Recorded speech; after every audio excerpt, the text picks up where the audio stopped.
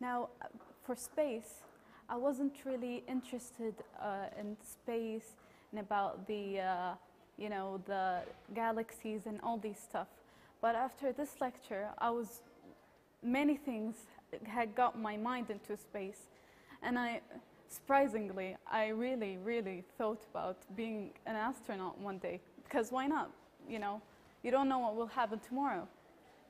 Yeah, well, careers in space.